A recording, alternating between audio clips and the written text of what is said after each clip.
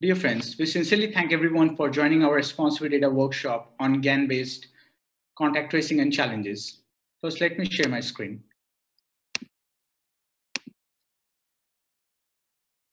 I'm Vivek Sharma, a research scientist at MIT, Harvard, and KIT.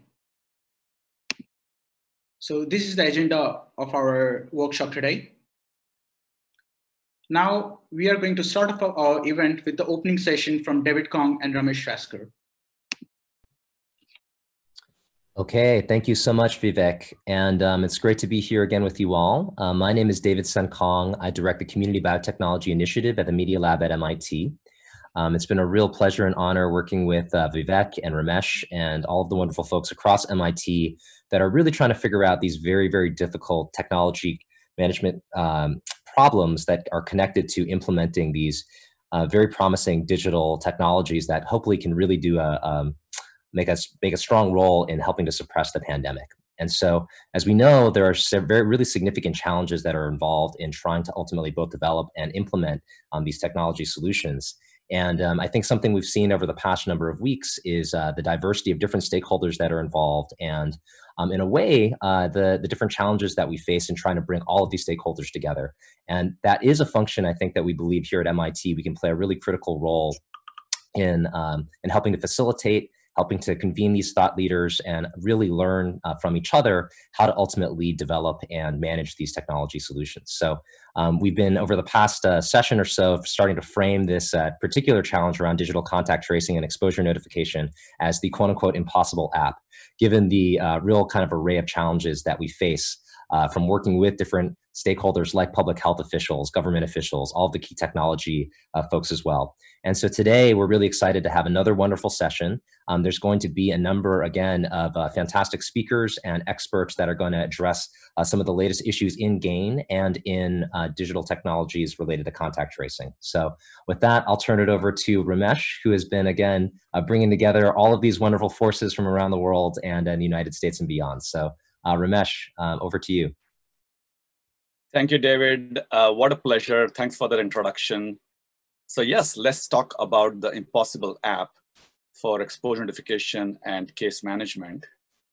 And let's take a comparison with other crises like a hurricane versus the current pandemics. If you think about the apps for the two, the National Weather Service, the National Hurricane Center uses two things: live data from a bird, from a satellite, with this bird's eye view, and then models of prior hurricanes. And those two things are critical to predict and intervene and help the population. And you can think of this as a very effective top-down solution. Epidemics, on the other hand, are innocent people infecting other innocent people. And so we want individuals as sensors. We want people as sensors. And for this, we need a bottom-up solution to understand the social contacts. And of course, for that, smartphones can be great if it can be privacy preserving. The good news is that 90% of the US population in the age 18 to 64 has a smartphone. So there's something we can do about it. So the Trusted Pandemic Tech Program, we're thinking of them as two stages. The first stage is to use smartphones, use Google, Apple exposure notification, and other case management apps for states. And we think there are four main challenges: the complexity of the technology, the app and the server. How do you preserve privacy? It's not just about the Bluetooth privacy, but many other aspects, and also the perception of privacy. Adoption and trust. What should be the mechanisms and algorithms and techniques and social mechanisms? And also, how does all of this actually help the public health? The verification server, closing the loop with tests, and so on.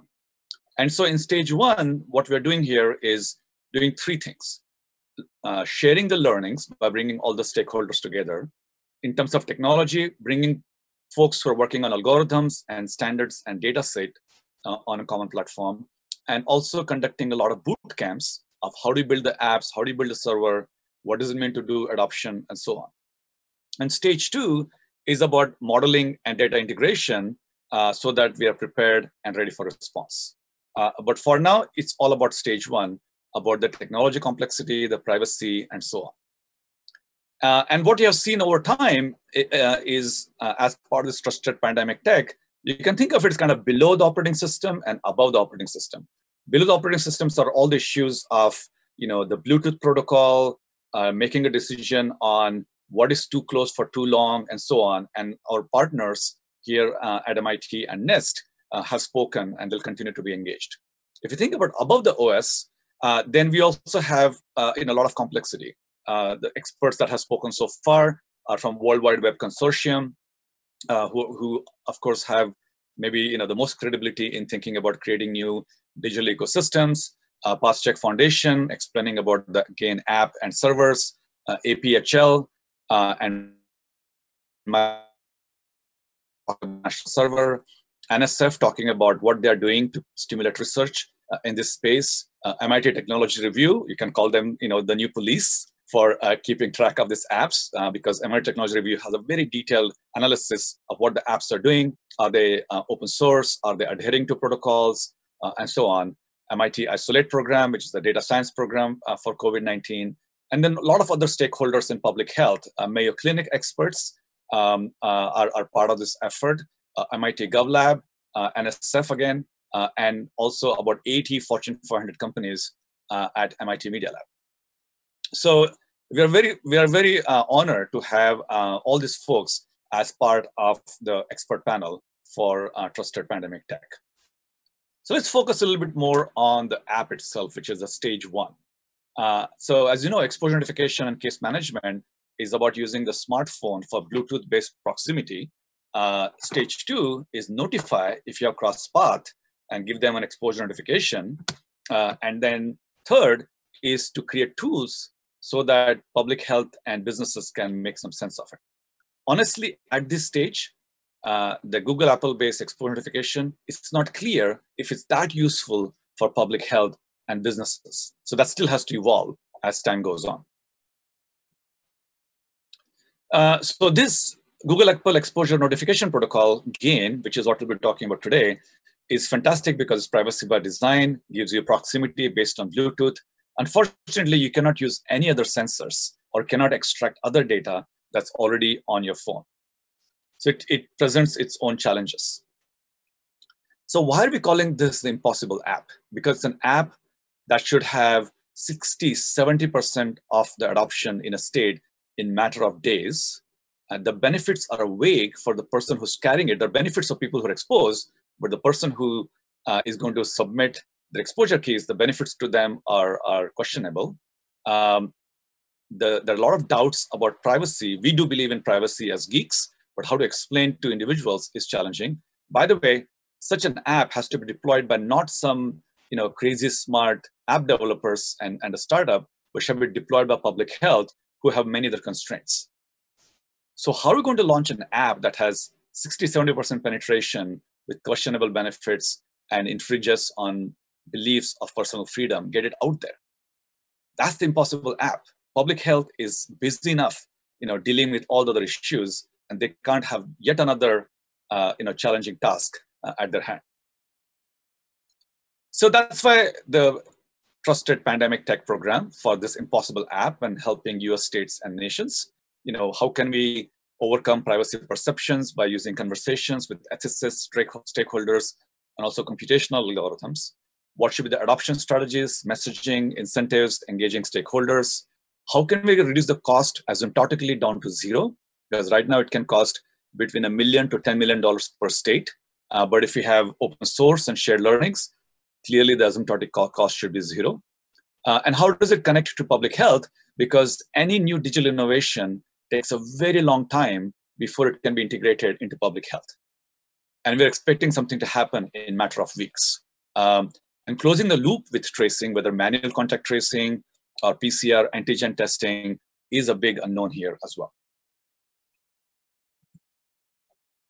So let's think about what are some good parameters for a smartphone solution. Within the three main things. One is it should be built by a nonprofit. And the reason for that is in today's highly connected world, in the world of kind of surveillance capitalism, there's often misuse of data. And often it's not intentional, but the metadata from any app, any smartphone application is always leaking. It can be as simple as your IP address. It can be a brand of your phone. It could be which data plan you have. A whole bunch of data is getting leaked from the app to the server and everybody in between. So this can create a lot of challenge. And you would say, hey, that's happening with any app you use anyway. The difference here is that very few apps have such a deep penetration from one single company. So if you take a state and you have 60% penetration, it creates an unprecedented view into that population. If you add any ad tech data from the same phone, so let's say a food delivery app or a dating app or a weather app or financial transaction app, those apps are actually using some probes, some telemetry that goes back to some companies. And that data is aggregated and sold to whoever needs it. So if you take the combination of the two, even if the Google Exposure Protocol is private, the overlapping of these two data can create an unprecedented view. So a for-profit entity can run into a lot of trouble because there's a lot of temptation to use this data in unique ways. And you can try to do this by regulation, but that will be too complicated. So the best way to deal with this is to have a charter for a nonprofit that they will not use the data for anything else, or have an organization that says that data will not be used for anything else at all, it's completely sandboxed. And treat this operation as a utility for social good, just like any other utility can be audited at any point. And we think that can be achieved only for a nonprofit. If you just take the example of an IP address of an app, the IP address actually tells quite a bit about what this app is doing. So for example, imagine you have a sensitive individual, they work in a particular company, let's say they work at a particular site, that IP address is known. And if they move from that site to somewhere else, that IP address is constantly the new IP address is constantly being linked. So it's possible to say for a given app, which IP addresses did it. That allows you to create a time series of those IP addresses. And that can be used by a for-profit company in many ways. It's already getting used. So I'm not saying anything new. The only difference is it's very rare for companies to have 60, 70% penetration. Even Facebook has only 60% penetration. And companies like Facebook, there are a lot of eyes, looking over Facebook. And fortunately, these companies are, very open about what they do with this data. But if you have small companies proliferating and applying these solutions, that's going to be a lot of challenge. So it should be built by a nonprofit. Second, it should be open source so that the trust in the system can go up. But it's also very important that there is no lock on the vendor. A common challenge in choosing a for-profit company, open source, if they're not open source, is that they would create a solution that's easy to go, but any maintenance, any new features, it'll be nearly impossible for that state to roll back the clock and say, oh, actually, we don't like what you're doing, or you're overcharging us for what's going on, and we're going to roll back to some other solution. So the lock can be extremely problematic. Same thing with replication. If one state wants to collaborate with another state, they should be able to replicate everything they have if it's open source and move on. It's also very important to share those learnings, not just in discussion forums, but also share the learnings in terms of the code itself, code segment itself. If there's any clever mechanism one state has come up with, it should be possible for other states, especially neighboring states, to immediately deploy them in the very next version. And also, it should be interoperable across state boundaries. And by that, I don't just mean interoperability of the Bluetooth keys, but also other interoperability. What if one state decides to use, a particular type of a symptom check, and they would like to make sure that neighboring states are also have access to this privacy-preserving data of symptoms. I mean, right now, electronic health records is already a big mess across state boundaries. We're talking about moving into a very innovative space here of personal data, although privacy preserving. So unless the interoperability is in the ethos of the states, it will be very challenging. So again, if it's for-profit, closed source, it'll take too long for those two companies providing apps to those two states to talk to each other and start solving these problems. So nonprofit, open source, treat it like an auditable entity. Now let's think about beyond exposure notification. We're going to see a lot of innovation in this space in the next few weeks, in the next few months. Especially, as I said in the beginning, the connection to public health and manual contact tracing is an unsolved problem. As much as we love all the great work that Google and Apple are doing, this is a problem that will have to be solved by innovation ecosystems out there, which also means the apps and the servers are all going to change very rapidly. Ideally, the manual contact tracing, which is an important piece of the puzzle, is very expensive. Some states cannot even afford it. Many international global locations cannot afford it. So we should be able to dramatically reduce the cost of manual contact tracing while improving the efficiency of the systems. And one of the reasons we need manual contact tracing is being able to reach people who are actually underserved. Often language issues, people who are distrustful of the government and so on. So it's very critical to start thinking about solutions that are beyond exposure notification. And it goes back to the vendor lock issue.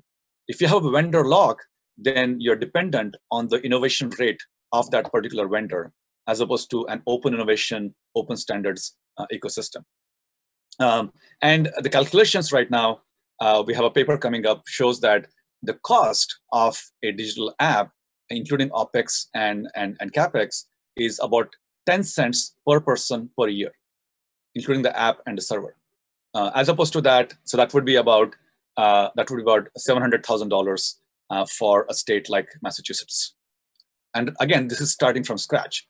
Asymptotically, as more states adopting it, and if this is a membership-based model, then those costs asymptotically will actually go to zero. So the parameters for good smartphone solution in our Trusted Pandemic Tech program we are proud of is, let's keep it nonprofit, let's keep it open source, and let's keep it ready for this very rapid innovation. And so we're very delighted to work with a whole range of partners who are part of this conversation. And for the last point, going beyond exposure notification, there's triage, there's testing, there's quarantine, there's exit, there's entry pass. There's a lot of innovation coming in the next few weeks, in the next few months. And this is kind of the experience of an individual through this COVID experience. Fortunately, they just get exposure notification and everything else is smooth. But often they might have to go for a test. They might turn positive. They might have to quarantine. And creating an ecosystem that's open standards, open innovation is very challenging. So the goal for us is to make sure this is all achieved in a privacy-preserving way. And same thing for businesses as well. As we think about lockdowns, or we think about reopenings, there's a very complex decision the business had to take. And the exposure notification app should serve their purpose as well. They cannot be kept outside this circle of stakeholders. So that's why, as part of the Trusted Pandemic Tech, we also have 80 member companies, Fortune 500 member companies at MIT Media Lab, and also MIT ILP program. And we're engaging with many of them to make sure they also are at the discussion they're on the table for this discussion.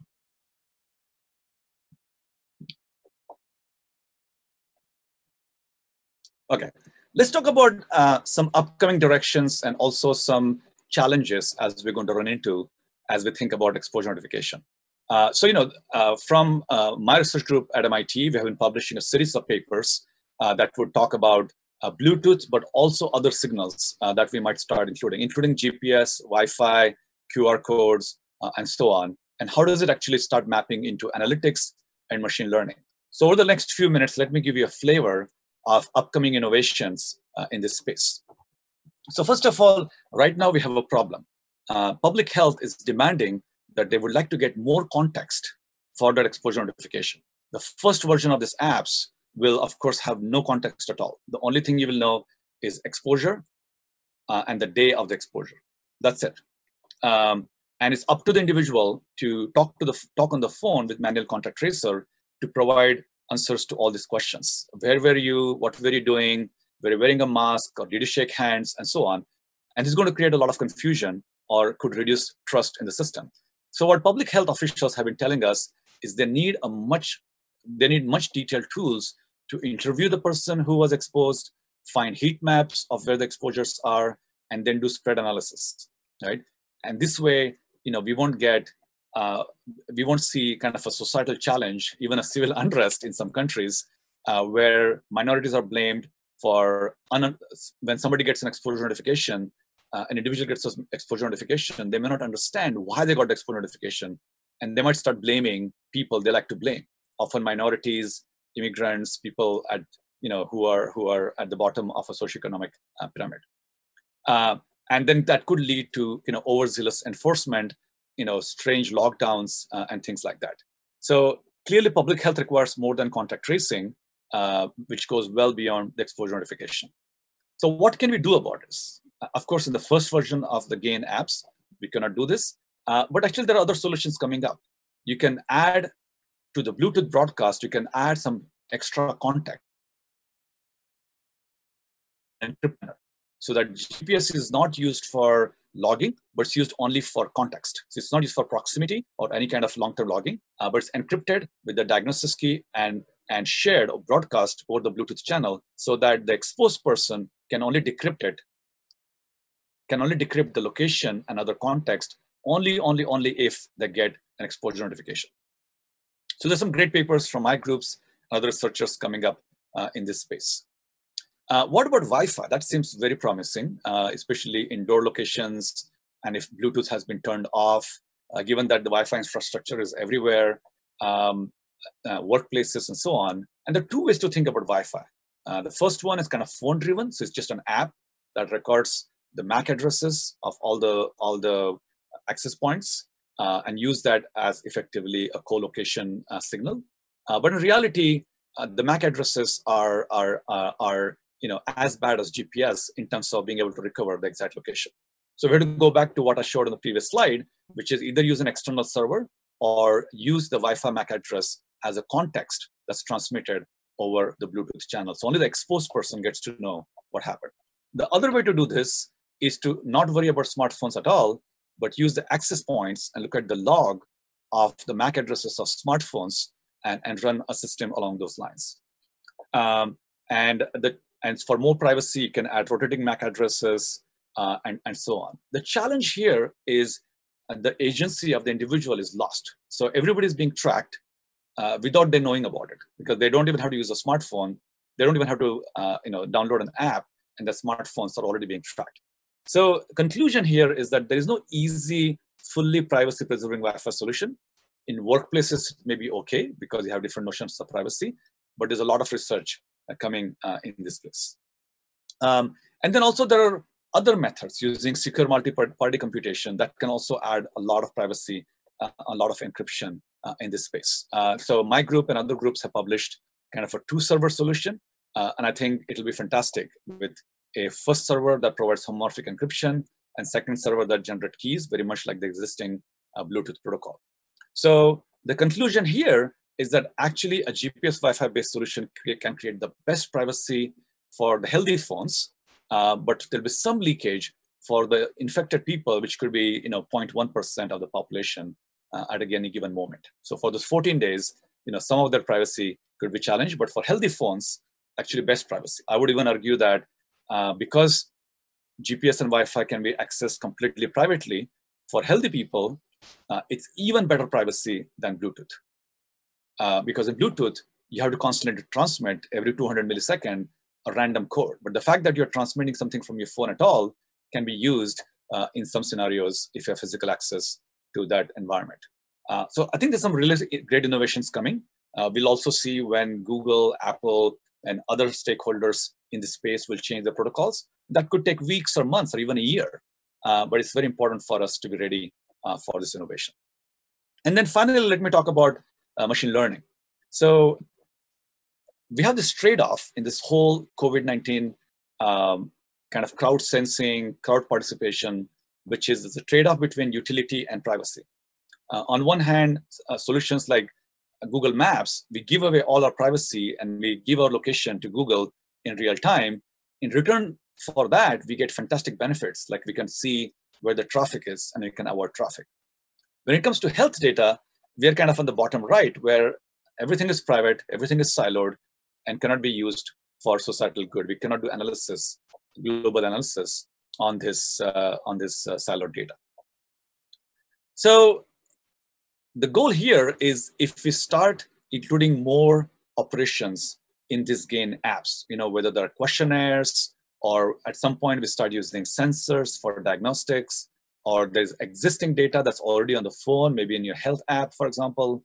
If you want to start using that, how can we use that data to create global mechanisms to create alerts, do analysis for COVID-19 without exchanging raw data on the phone in a privacy-preserving way? If you anonymize it, there's not much privacy, and we can talk about that later. You can obfuscate it with techniques like differential privacy, but then you can do inference, but not full-fledged machine learning. And probably the best kind of privacy is by using encryption, like I said, homomorphic encryption, but then you cannot even do inference, only you can do statistics and some analytics.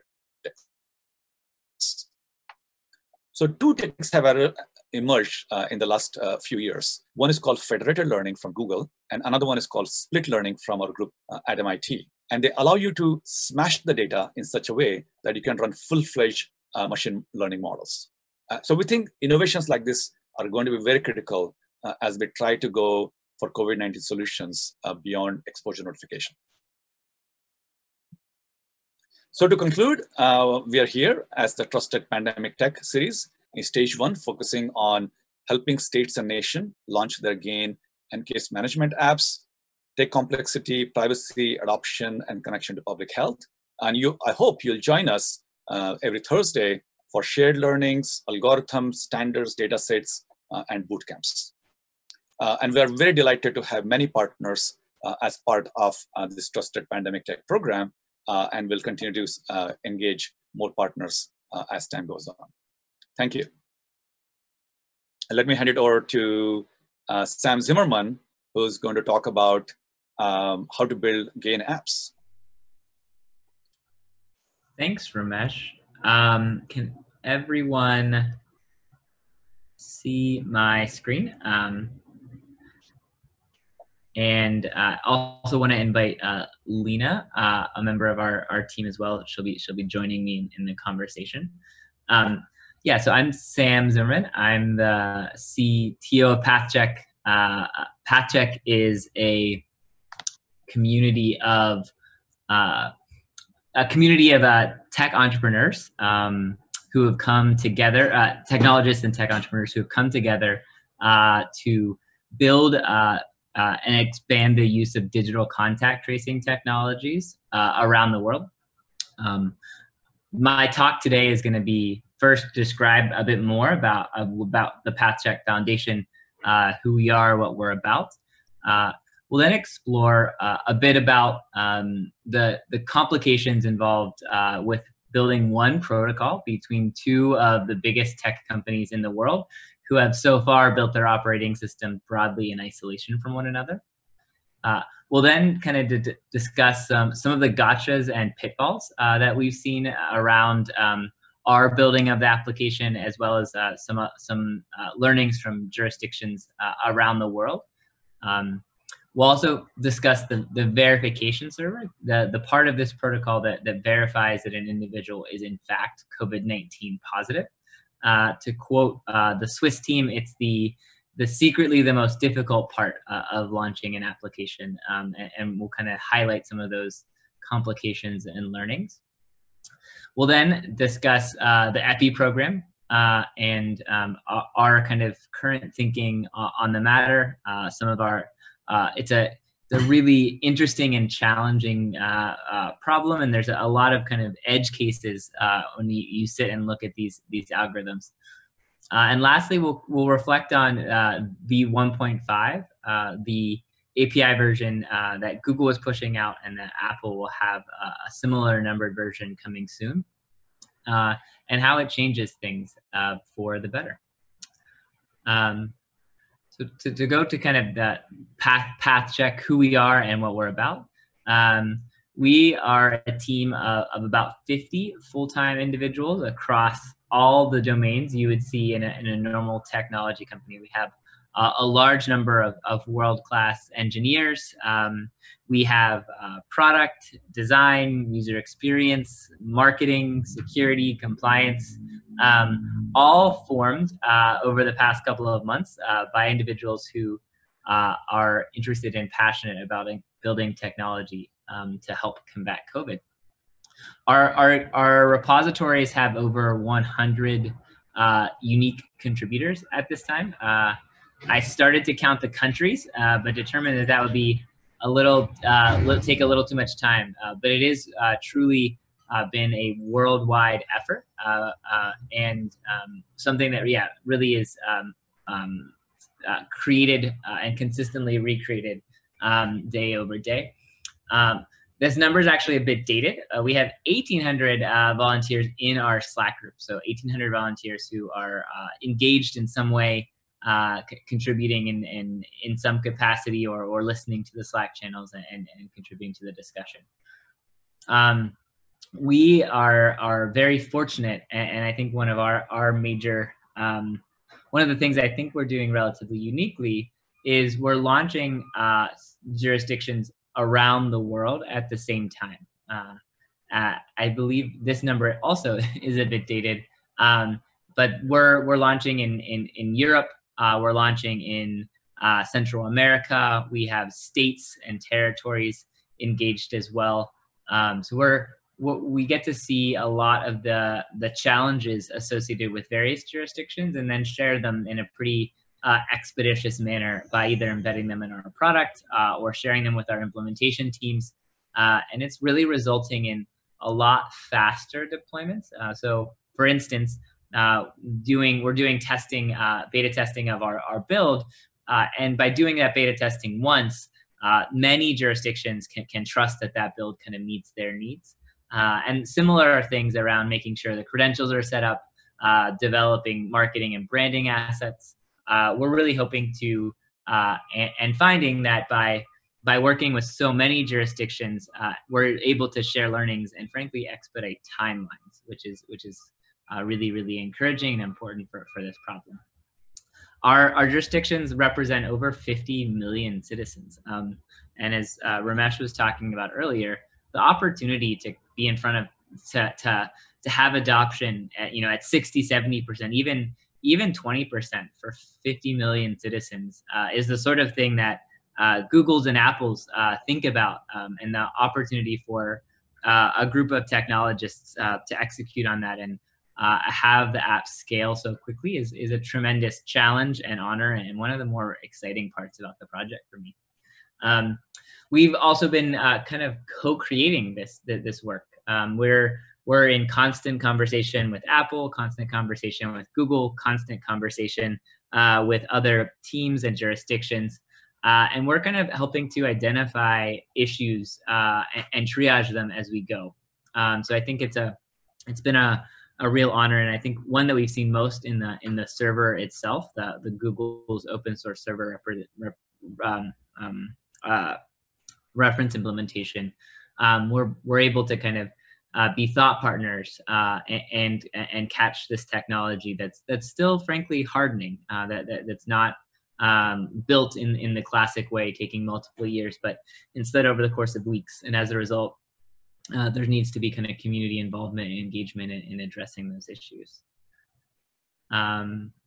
Great. So now I'm just going to switch my screen really quickly and give you a brief download of our demo.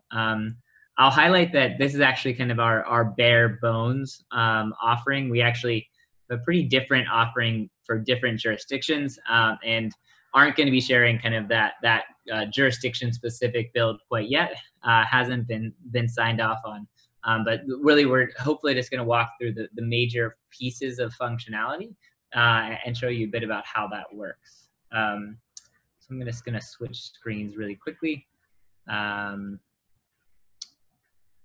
Great. So if you see my phone, you'll see that I have multiple path check applications.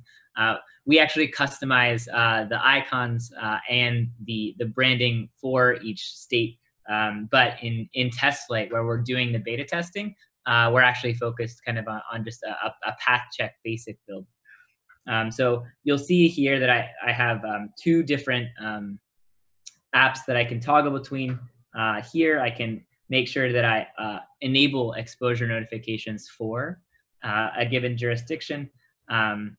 You'll see that there's a set of exposure reports that allow me to drill down and see if there has in fact been a COVID-19 exposure with basic information and customization allowed. In this case, we're imagining that the state of Minnesota kicking it off to their page to enable integration of our application into the manual contact tracing and public health workflows that Minnesota likes. Lastly, we have the ability to implement the major flows. So the COVID-19 positive flow, the individual who is trying to, has a COVID-19 positive test and wants to submit their keys for that test. So we can walk through that quickly now. You'll see that there's a verification diagnosis code. I'm going to switch screens really quickly and show you our implementation of the verification server, which we'll be talking about in a bit. Let me just pull that up over here.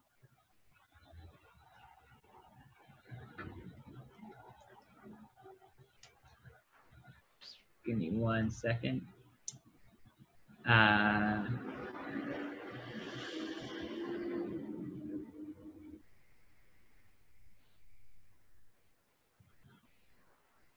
Great. So if you see my screen here, this is our reference implementation of the verification server. So this is the service that validates that an individual is in fact COVID-19 positive through integration with either a manual contact tracing flow or an automated messaging like service. So you'll see that we support, this allows for 3. We predominantly focus on the confirmed positive test result. We also allow for kind of a symptom onset date and can base our risk scoring off of that. So here I'll note that the symptom onset was the 10th of August, and I have the ability to generate a code. That code, which is generated either in a programmatic manner via API calls or in a manual manner, a manual contact tracer using this flow or a similar one to generate a code. And we'll talk about the trade-offs of doing that in a bit. We can take this code and enter that into the device here. So we go to verify your diagnosis. We hit 316-07-387 and hit submit. So this then asks the user explicitly, this is coming from the implementation, the APIs itself require this kind of OS level permission. You hit share, the individual understands and consents, at which place those keys are then uploaded to our implementation of the Google Apple exposure notification key server. This is responsible for taking those COVID-19 positive keys and pushing them out to allow other phones all around the jurisdiction to turn down those keys, pull down those keys, see if they've had a match, and if in the event they have had a match, allow them to walk through a post-exposure notification flow. And so this exposure history is our primary flow for whenever an individual has had an exposure. I actually just uninstalled and reinstalled and wiped my device, so I actually don't have any exposures now, but we are generating exposures and actually are in live tests with kind of multiple states and territories in the US in particular. So that's the application at a high level that we're building, and again, really intensely and thoughtfully skinning for jurisdictions around the world to make sure that they can drive adoption and keep the apps installed on their phone. So now I'm going to switch back to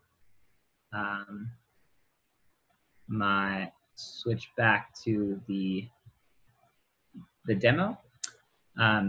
So next, we're going to talk a little bit about the fact that there's kind of one API implementation and some just subtle differences. And here I'll very much lean on Lena. So please do jump in whenever like Lena is very much the domain expert in understanding many of and helped unearth many of the things we'll be talking about in this conversation. So the first point to highlight at a high level is that you would think, and frankly we thought when we started this, that really the APIs would be pretty much exactly the same, that there would be working in the Apple context and the Google context, there would be exact similar names or exact similar out-of-the-box functions or objects to be called. And in fact, that's not the case.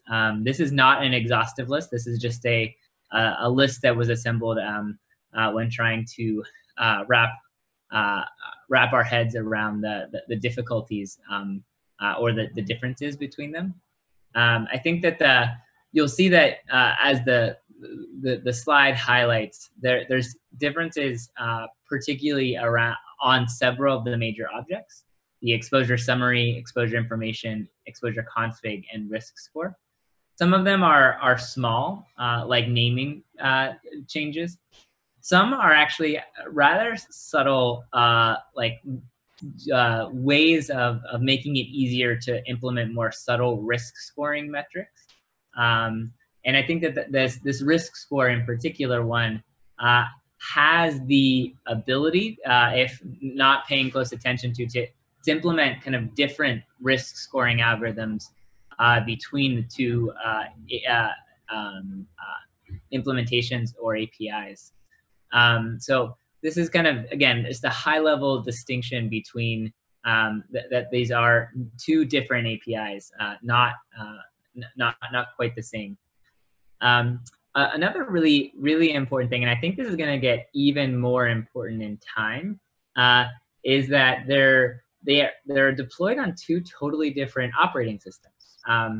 The Apple operating system requires a software update in order to enable exposure notifications. And while Apple's has a tremendous amount of success in pushing operating system updates, in classic pre-pandemic era, getting 80 to 90% updates in 6 months is really astounding when you think of the Windows update problems of the early 2000s. With that said, in a pandemic, that's actually like a pretty long time period. And so while pushing an operating system update and kind of expecting that update to only really surface in 6 months, you really need to be thoughtful about understanding what % of the population is working on iOS, which % has which versions of the operating system. And you can't automatically assume that a software update kind of your population is going to be working from it, particularly whenever we're talking days and weeks and at most months. Android, at least so far, we've really seen that Android was able to update and allow this exposure notification configuration via the Play Store, so not requiring an operating system update. And that's really an exceptional kind of achievement, in my opinion, of the Android approach. This entails you don't have this adoption problem of the actual protocol. Your adoption problem becomes an app adoption problem or a marketing adoption problem, and you cannot be as concerned about the technology adoption problem. So this is just a really important subtle point.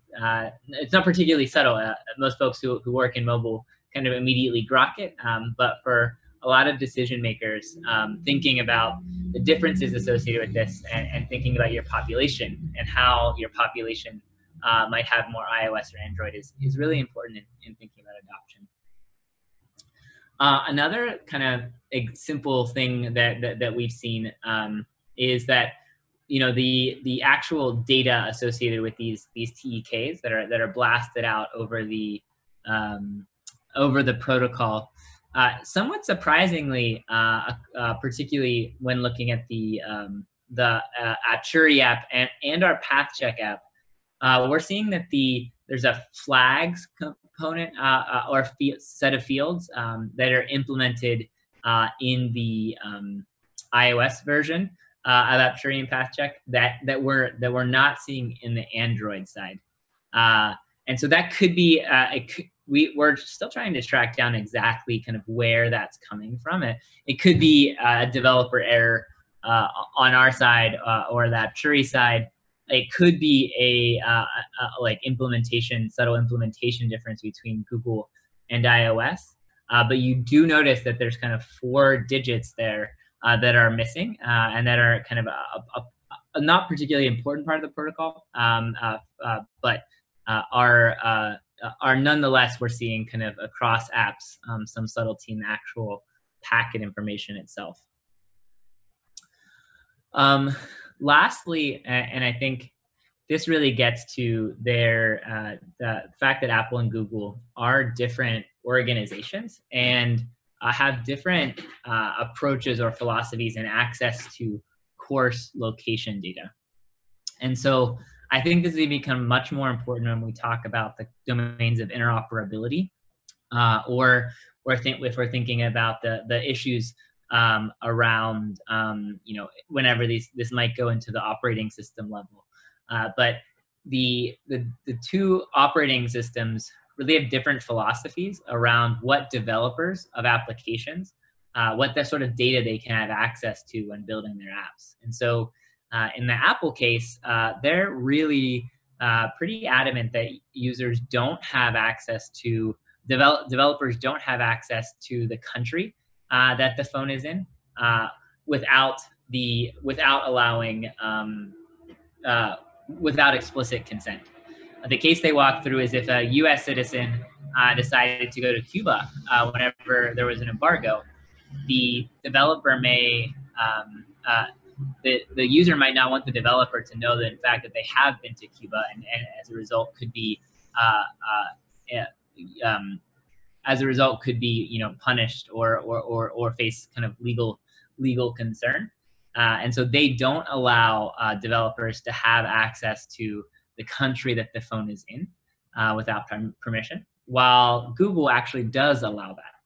Google permits developers to know the country that the phone is in order to allow like basic telecom information. There's kind of a number of practical reasons where that comes to play.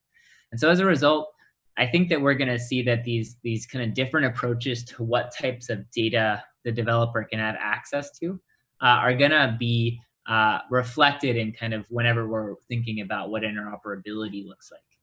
And so in particular, I think this entails that we're going to be taking a least common denominator approach to privacy. So there'll always be parity. You'll always be able to implement this, similar things in Google and Apple.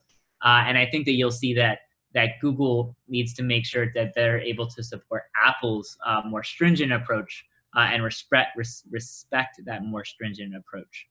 So again, another kind of interesting diversion that I think you're going to see continue to play out as this protocol expands and as the actual different OSs and their limitations have to navigate these different implementations. So that was a bit about the protocol and the APIs. Next, we'll kind of go to a couple of gotchas and pitfalls. And again, Lena here will correct me. She's very much the domain owner here. So one possibility to keep track of is that for early versions of GAEN applications, there is logic that queues off of the operating system, and there's logic that queues off of the application level around what counts as an exposure notification. And so there are cases where, and given the scale we're talking about, this isn't of primary concern, but it does highlight it is possible, and it could be more substantial in certain use cases, where a user could get a OS level update saying that there was an exposure based upon kind of an OS level exposure notification logic, while they wouldn't correspond or wouldn't tie them to an app level exposure notification. And that just it's predominantly a result of the flexibility in the scoring, what counts as an exposure, and where that logic can live. We don't think it's going to be a larger issue, but we do think it is a possibility.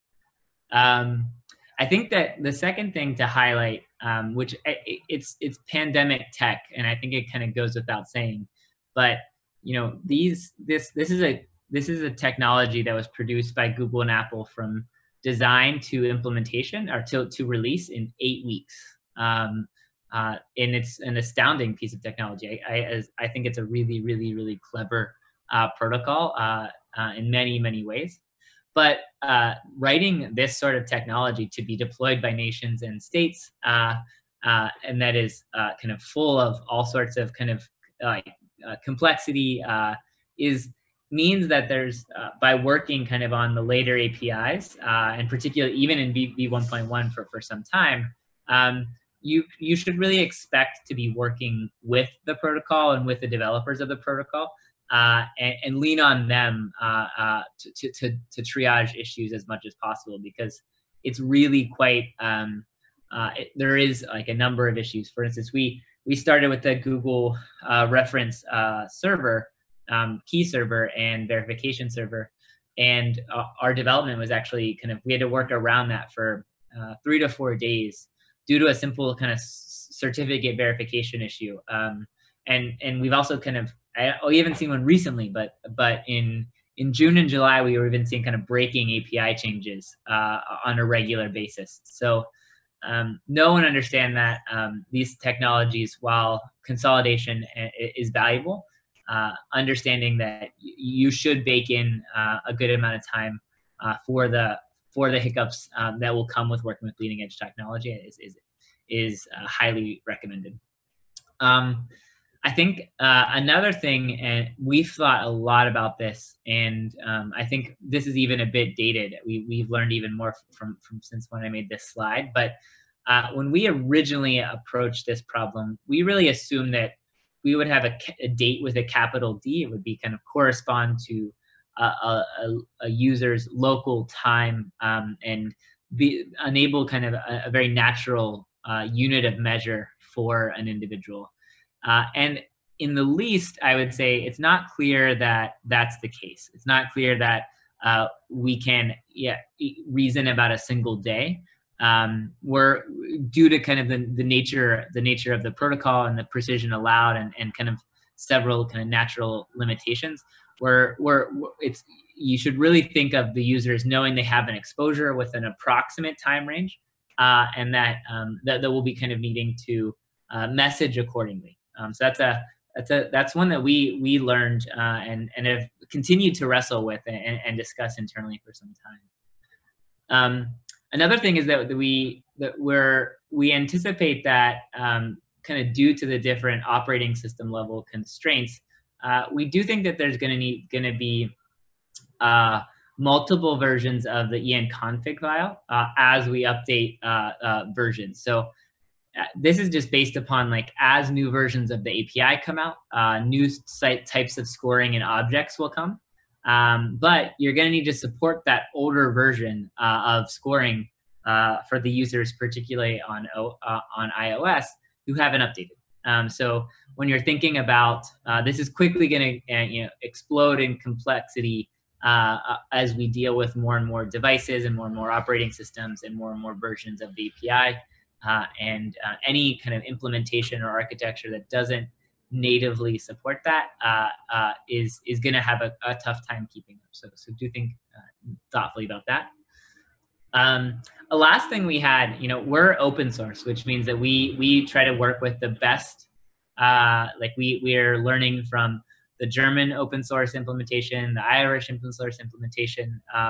The Swiss are really wonderful thought partners for us.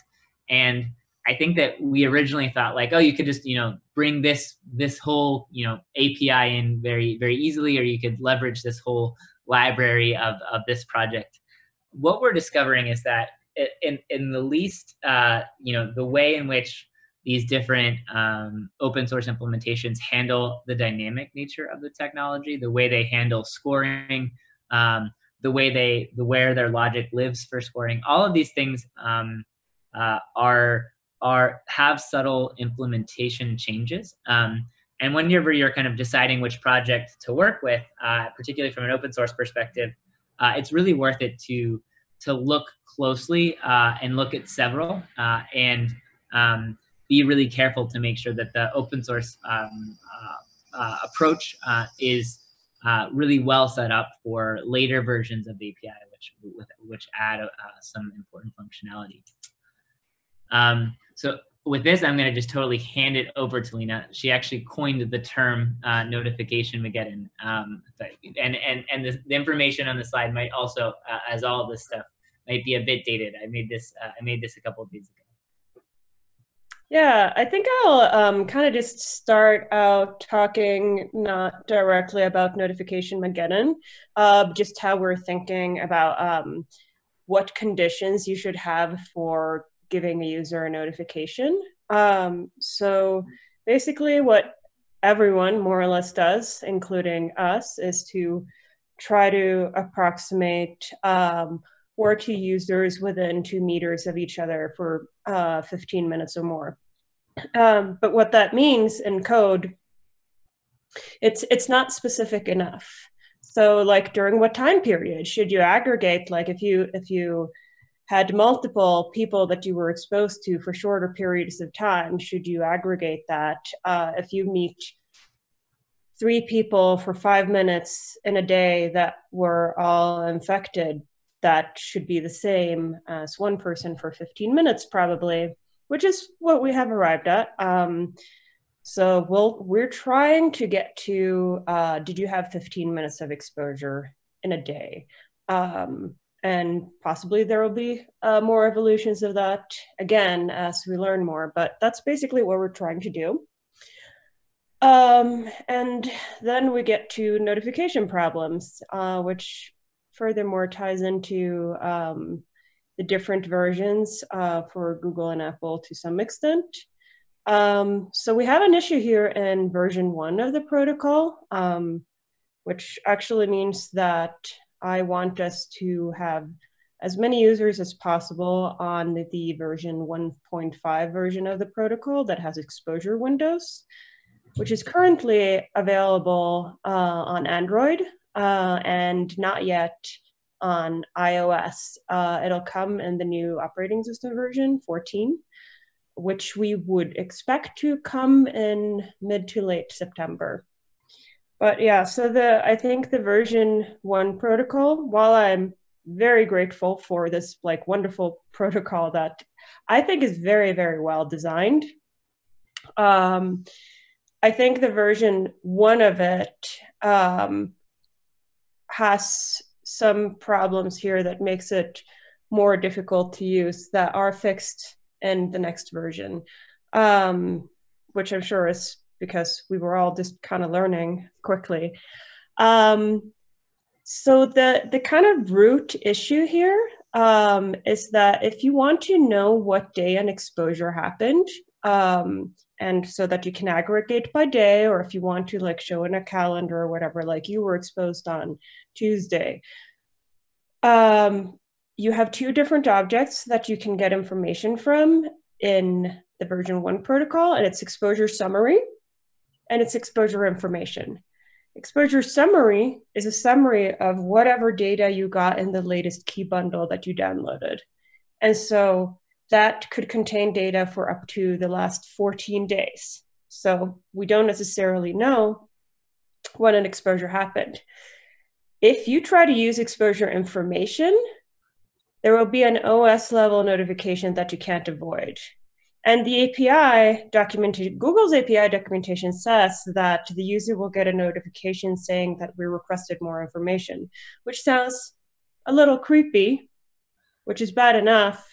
But then when we actually look at it, I haven't seen anything about this in the iOS documentation, by the way, but as we have actually used it and looked at it, it doesn't just say that we requested more information, but it also tells the user they had a possible COVID-19 exposure. So we can't use that unless possibly we have decided already that, yes, they're going to get a notification. This does meet our threshold, but we just can't have the like possible COVID-19 exposure notification and then say like, nah, you know, it wasn't significant enough. Don't worry about it. Like, might not go over too well with users.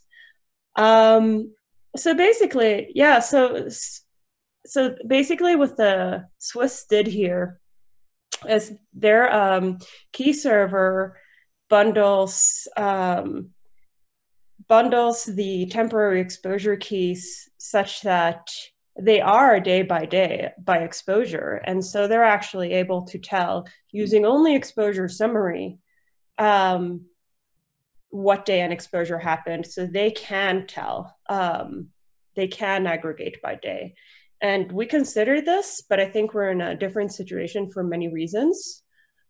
One being that while the Swiss were doing this work ahead of us, we never made our own, they have their own exposure notification service. We don't, because by the time we got to that point, Google had started making theirs. Well, it was pretty much ready to use, more or less, when I joined the project, actually. So we're using theirs. And as anyone that has developed software can say, like, if you have a thing that you can just like not touch and just run, versus like modifying it and trying to merge things together and like maintain that over time, like better to not touch it if you can. And we will actually have some additional servers in our system, but we're able to keep those completely separate, so the maintenance will be much easier. So for us, basically, it would be more difficult to maintain to do that. But then the other thing was, well, we do have version 1.5 coming. That's like farther along. And then recently, Apple updated their documentation saying like, yes, this is coming. And we now have like an idea of when it is coming. So we didn't think it would be worthwhile to do this implementation, even though I do think it's the better one if you have like, you know, infinite time and resources. So basically what we're trying to do instead is just to approximate, like do the best that we can with the information that we have in the exposure summary, which could be valid for like up to 14 days of exposure. So we don't cause notifications. We want all users to be on the newer version of the protocol with exposure windows when we can, where we no longer have this problem. But yeah, I think there's basically like a few things that you can look at in the exposure summary that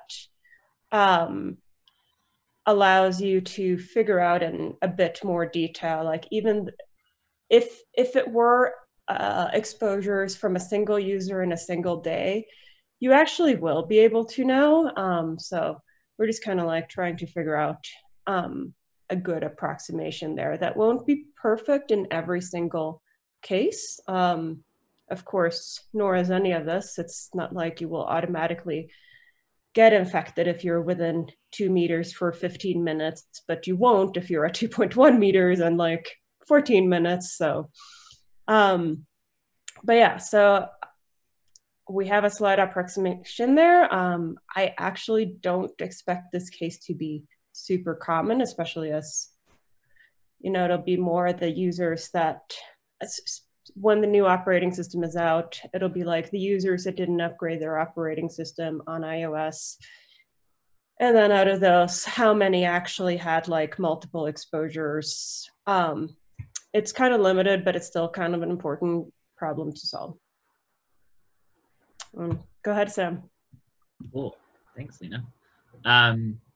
Yeah, so with time we have left, we'll kind of dive into the verification server, another thing that we've been thinking a lot about, and just kind of going to surface some of the challenges we're seeing. I'm really excited for the discussion later about what how different states and nations are navigating these trade-offs. The first to highlight is if you're going to be kind of integrating with the actual kind of user interface for the verification service, you really want to make sure that your identity management integrates with whoever is going to be doing the actual transmission of code. So we're seeing in one state, they have a central state identity management system, but their manual contact tracing is actually done at a local level with a different identity management system. And so we're similarly seeing in another jurisdiction comparable fragmentation. So it's very kind of important if you're going to be leveraging kind of a user flow to get a lay of the land for how existing manual contact tracers are working, what tools they're working in, and what in particular identity management is happening and occurring across the state or nation, because you're going to need to integrate with a number of those solutions in order to kind of scale effectively. This kind of, it's on issue 2 here of centralized versus decentralized.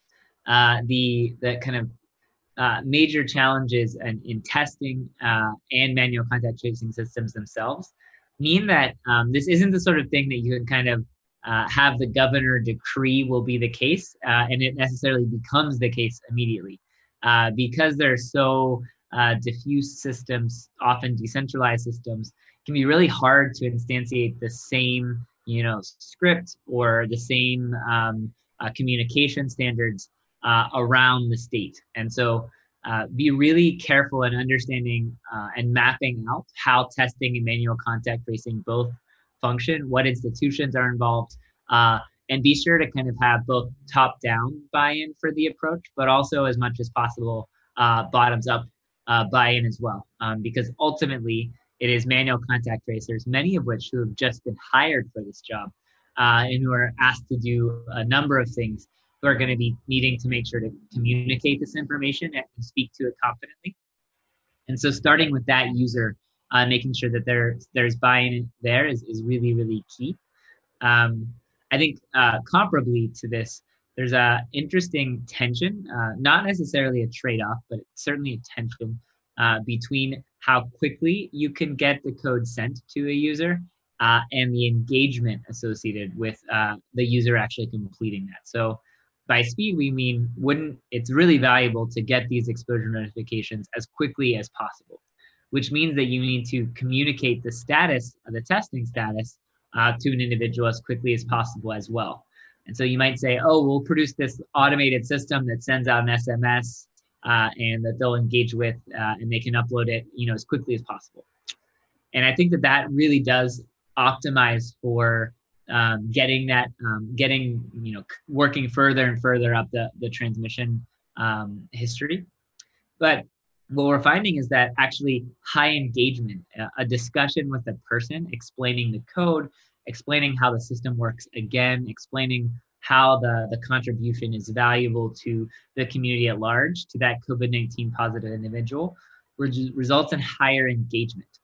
And so when thinking about your verification server, verifying that an individual is in fact COVID-19 positive, you want to work really quickly, but you also want to keep a high touch. And so we have some learnings, and our approach really tries to blend those two constraints together, at least in some jurisdictions. But it's going to be pretty dynamic and something that you'll want to be very thoughtful about if you want high engagement and early transmission of these exposure notifications.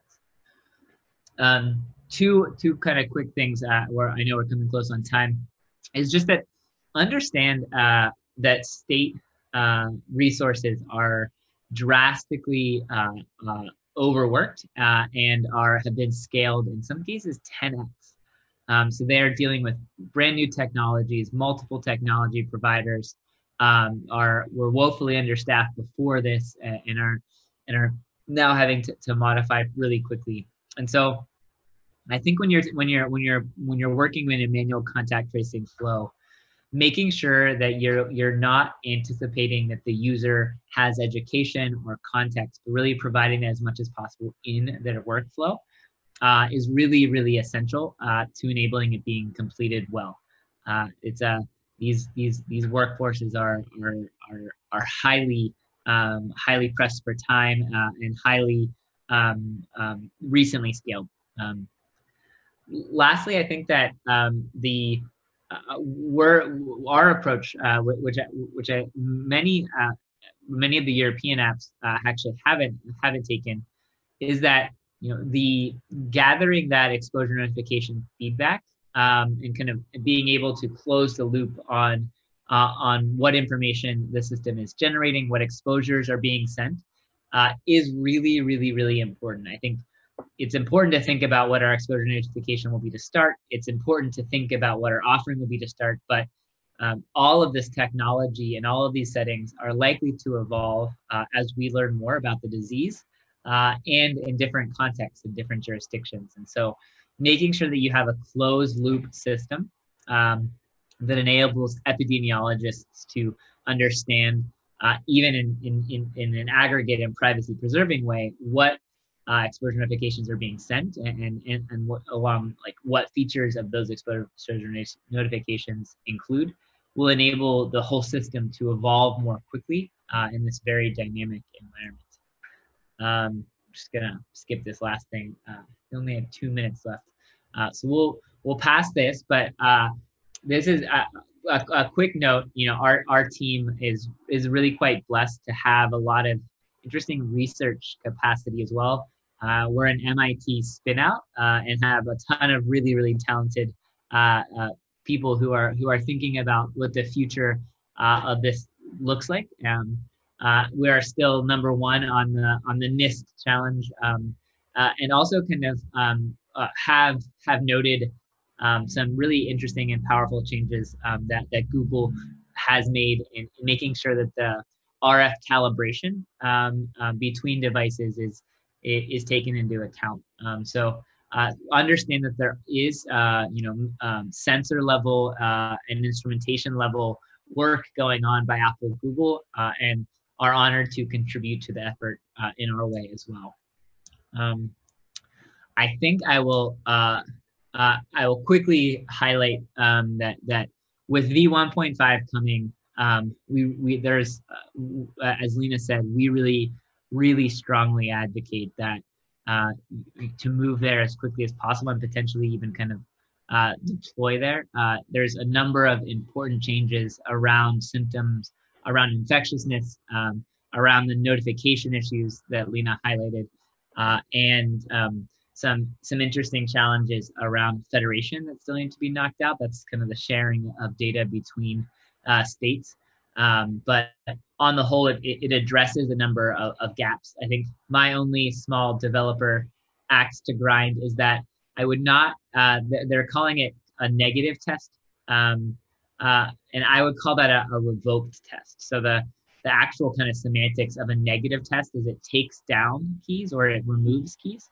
But as most epidemiologists will tell you, a negative test, a positive test and a negative test does not necessarily mean that the result is that you are in fact COVID-19 negative. And so really my only kind of encouragement is to, in communicating and explaining this protocol to health authorities, to be very particular about that point.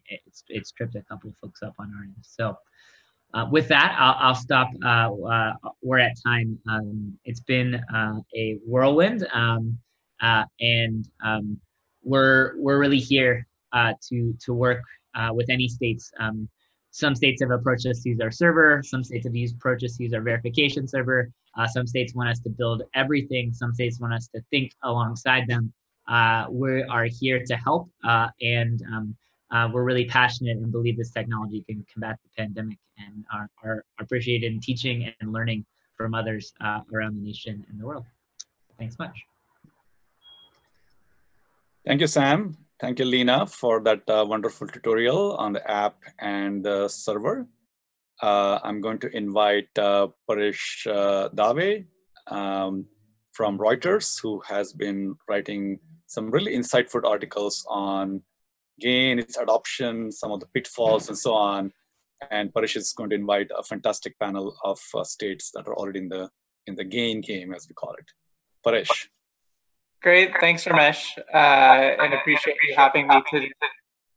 So I wanted to, talk to a few states. We have Alabama, North Dakota, Pennsylvania, Virginia, and Washington representatives here today. And wanted to learn, a little bit about the progress you guys have made, challenges you faced, and, what's next. So maybe first we can go, I'm getting a lot of echo on my end, but maybe we can go to Virginia first and hear a little bit about why GAEN, what the costs have been, and since you guys are the first state out with a statewide rollout, how you were able to get there pretty quickly, and then we'll bounce around to some of the other states as well. Sure, Parish. Hi, Jeff Stover here from Virginia. Pleasure to be here. Thanks for having us. So we were first to release. It wasn't a race on our end. It just so happened that we were ready to go.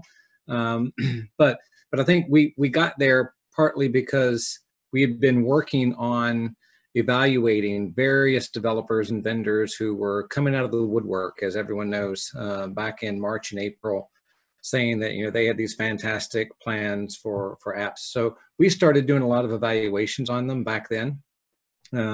And during that same time, we also, we had demos of very flashy apps that tracked location everywhere you went, and they looked great, right? They were nice and shiny, but it really wasn't going to be what was going to take off. So as we evaluated lots of them, Google and Apple were at the same time working on their framework. So by the time they released their framework, we had already come to the decision based on evaluation of lots of other apps or developer presentations of what avenue we wanted to go. So by the time that happened, we had decided that really, focusing on an app that we can drive home the messages about public trust were going to be critical. And that meant, we're not tracking your location. We're not collecting your personally identifiable information. We can do this without collecting those things.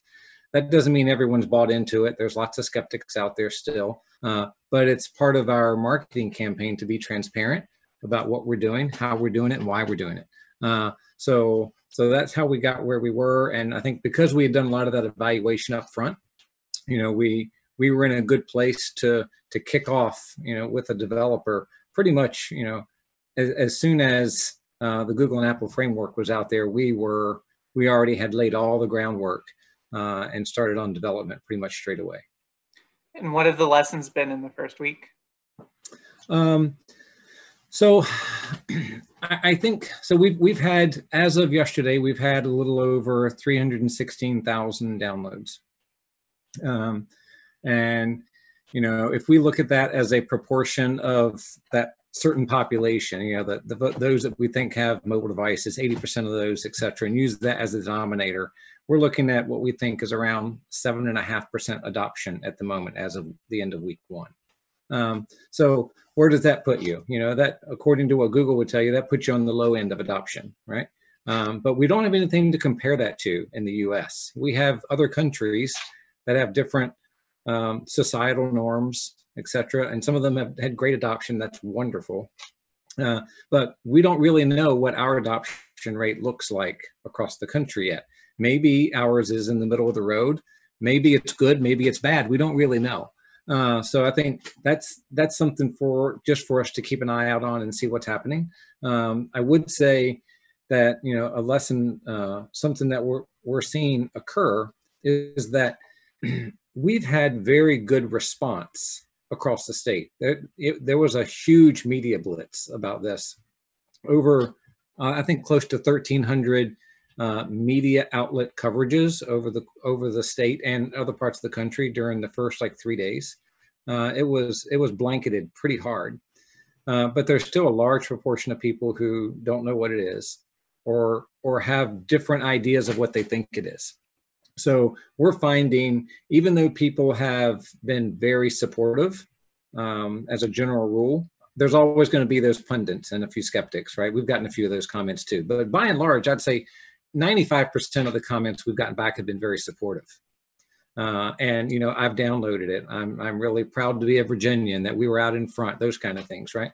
But we're obviously figuring out that word of mouth is incredibly important here, even though this is largely a digital marketing campaign because of what it is. Word of mouth matters. As we talk to people on an individual basis, you know, we turn people from, I would never do that, into, please send me the information, right? So then they can go talk to their family and friends, right? But that's a slow process. So I think after your initial launch and you get whatever that bump is up front, from there on, you know, it's going to be incredibly important it's going to be a grassroots movement in a sense to continue to push that adoption forward. All right, thanks, Jeff. And Sue, I think in Alabama, you're starting first with students and then going wider. Tell me a little bit more about that approach. And then Taylor, if you want to jump in about with any sort of technical challenges that you've run in, you know, in the sort of initial trials with students. Sure, and thanks for having me here today. This is exciting to hear what everyone's doing and all the progress that's been made. So we started a closed pilot last week of anyone with an EDU email address. So students, faculty, alums, and we have actually gotten some pretty good feedback. Most of the feedback so far has been around the difficulty downloading the app through the testing process. And so we expect all of that to go away once people can actually download it in a mechanism that they're used to downloading it through, like, you know, through the app markets. And so so that's actually been really good, and we're looking forward to going live statewide on Monday, and so that's what our plan is. So that's actually been going great, and I'm happy to comment on any other issues as well if you would like me to. Mm-hmm. Yeah, I mean, what sort of is changing from the EDU version to the statewide version? Are there any advancements and tweaks that you guys had to make? So it's not that there's a different version. What Apple and Google asked us to do was test more broadly than what we had tested previously, and so in order to do that, we had to figure out, well, how do we get a test base, and what would be a logical test base, and what did we think would be a test base that would be likely to test, like, you know, who mostly has a tolerance for testing. And so with we have been doing a big push to the school environment because of the GuideSafe platform under which this falls. And so because all of the schools know about the GuideSafe platform, we figured that would be a logical environment within which to launch a closed pilot. So we had a press event last week and launched that through there. So nothing is changing unless there were little testing glitches that people noticed, like there was a spacing issue on the Android. Those things are easy to fix. But in terms of other things, functionality and design, everything is all the same. The one thing that will actually be active that is not active in the test version, we have a link back to our GuideSafe Health Check. That now will actually go to GuideSafe Health Check. It didn't actually go there because we didn't have that page developed yet for all the different institutions across the state, but now we do. So come Monday, that will all be live. Mm-hmm. And to Sue or Taylor, are you finding sort of that it's working? Like, I mean, are exposure notifications going out? And then second, you know, now that there'll potentially be 2 states with apps out in the wild, you know, do you plan to connect to a national server, you know, potentially run by the Association of Public Health Labs? And, you know, if a Virginian comes over to Alabama, will the, you know, apps communicate? Yeah, so we have definite plans to connect to the national server. We've been talking about it for a while. In fact, I will echo what Jeff said earlier in terms of our thought process and laying this out, all the way from, you know, gee, how do we develop this? Who do we use? And then Apple, Google had their framework. It's like, okay, let's just go with that. We had all that laid out. We've been talking about how do we do this at a national level, certainly more broadly, since that point in time. So that would probably be early May, I think. And so we're excited about the national server. We're excited to be part of that. We think that there's a great need for these states to be able to communicate because hopefully before too long, we will be a mobile society once again. Right now, we're kind of all, relegated to staying at home. But in the educational environment, those students are going to come and go. So those students are going to go home to their home states.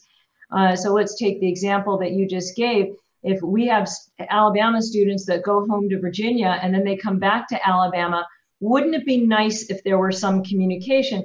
And vice versa. You know, let's say we have somebody at VCU who lives in Birmingham. Wouldn't it be nice to be able to have that communication of exposure at a much greater level? And so we're definitely planning on that. We're definitely looking forward to that. And we think that we have a pretty unique and novel verification service that is different than other states, what they're employing. And we think that that can help with using this nationwide. Okay. Anything you'd add, Taylor?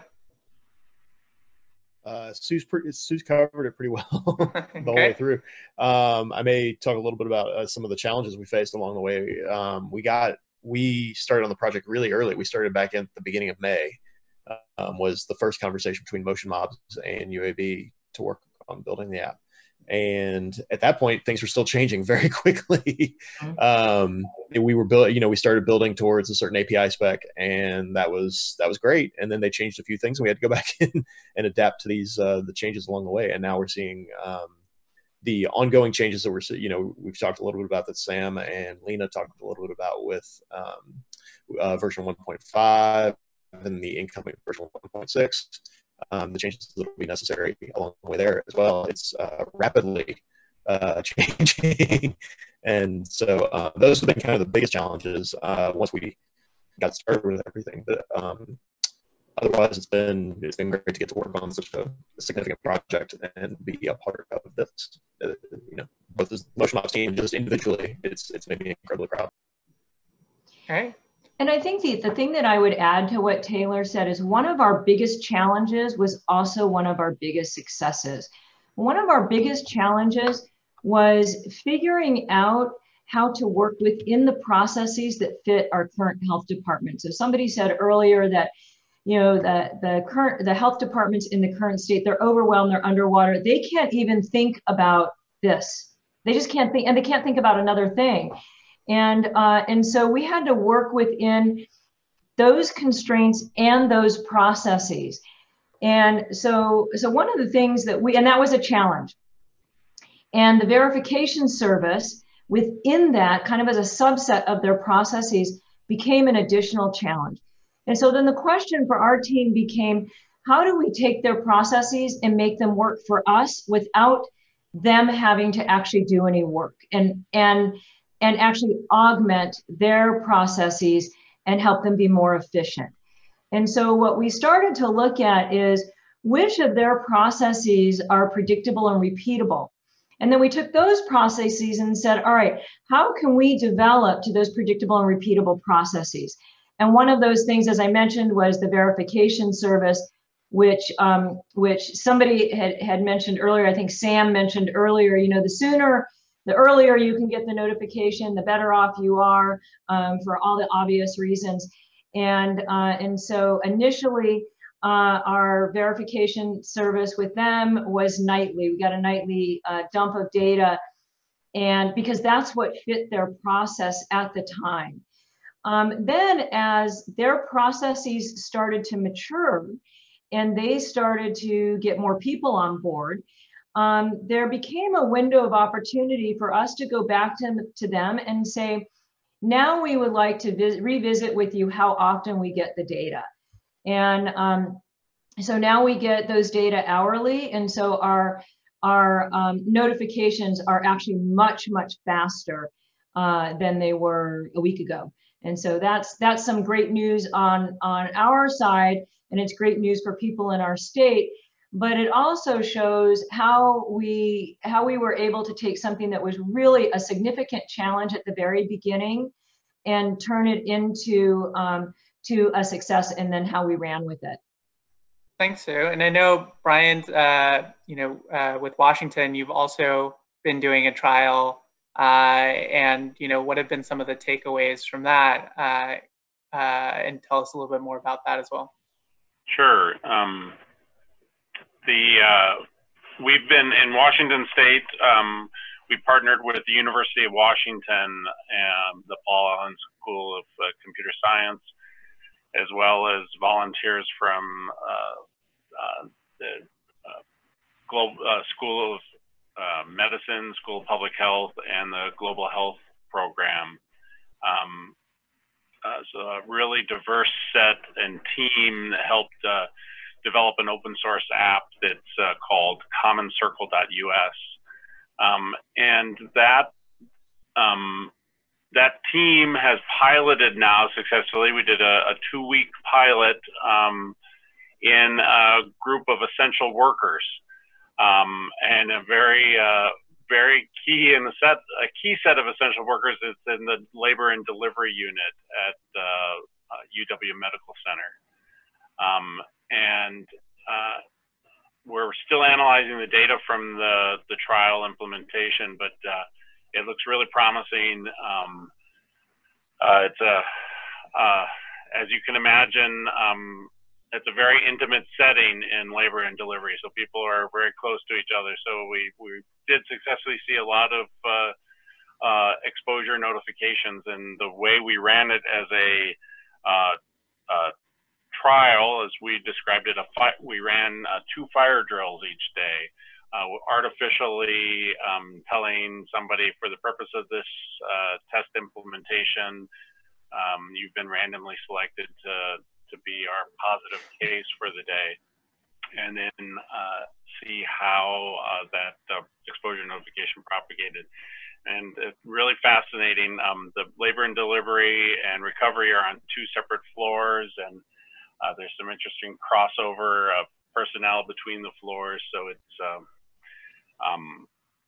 remarkable and really promising in the way that it helps people to, we compared it to the gold standard of recall for traditional contact tracing, and we're able to confirm our hypothesis is that people don't remember everybody that they were near during a given day. So really fascinating preliminary results. We hope to be publishing soon with our UW colleagues.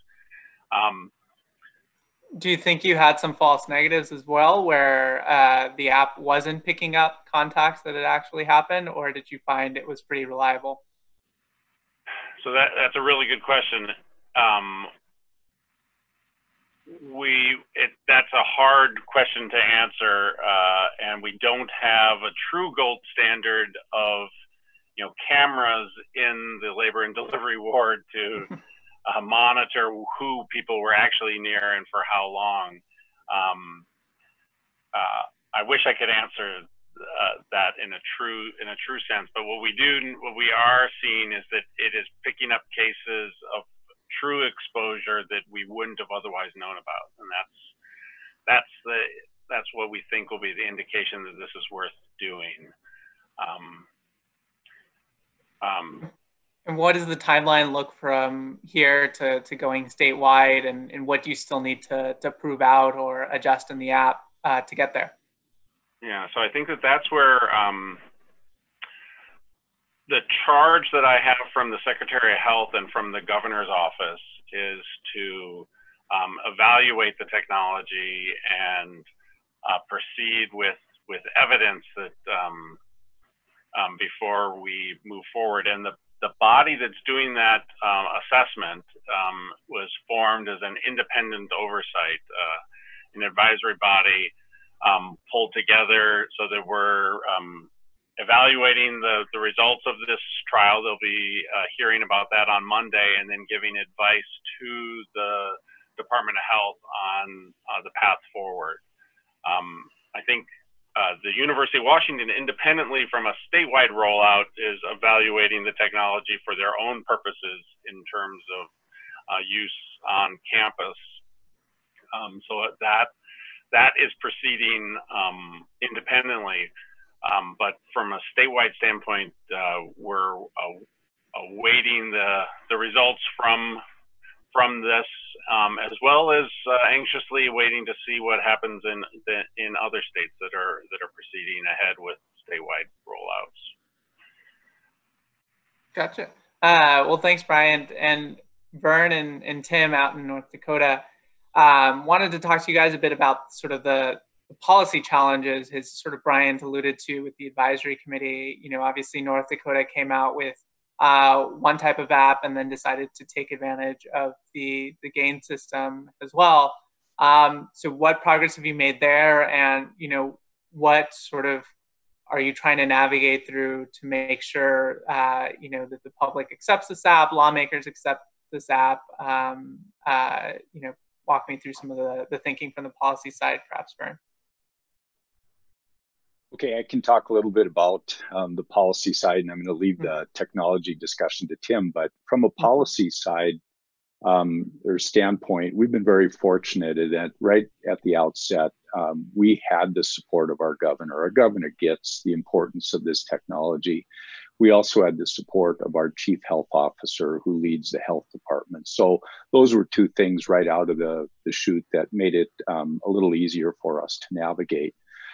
Initially, you know, before the Apple Google announcement, we elected to proceed with the location-based, and that app has been released. It's been out there for several months, and I'll let Tim talk about that. But when the Apple Google announcement came out, we made a decision to not do an either or, but a both, and leave it to the citizens as to which technology they preferred, which technology they felt would be more effective, and which they felt would be more comfortable.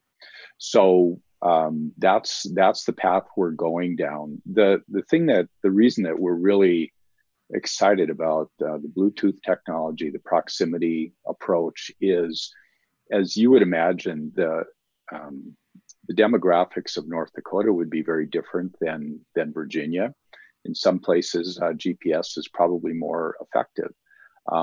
But as we began working with our university system, a task force was established to kind of put our heads together from a university system, realizing that in a typical contact tracing, the manual contact tracing mechanism that is in place and that we use extensively, the average positive case in North Dakota right now has between 6 and 10 contacts that are being traced. When we move to a college setting, as you can imagine, that number increases a great deal. The test sites that we've looked at and the data that we're analyzing tell us that those could very easily, the contacts could really easily be 30 or 40 per positive case. So very early, you start doing the math, and that is going to bring, although the contact tracing infrastructure in North Dakota, they've stood up a new IT system. They have increased the number of tracers by 600% and are still hiring and training. But when you start looking at onboarding all of the college students basically within a couple-week time frame into that environment, you know that could get out of hand quite quickly. And so there was a real urgency on our part to make sure that this app was ready. And there's an extensive advertising campaign that actually begins today that says two things: get tested and download the app. The health department has set up 64 static locations around the state where any citizen can go in, be tested. It's free. Symptomatic, asymptomatic. We're encouraging the students to be tested and get their results prior to arriving on campus. So if they have to quarantine, they do that at home rather than doing that on campus. So that is really kind of the strategy. And from the beginning, we tried to remove all the obstacles, and that rather than universities negotiating individually with the developer, and early on, the Department of Health selected ProudCrowd, and that has been a fantastic partnership, and Tim will speak to that.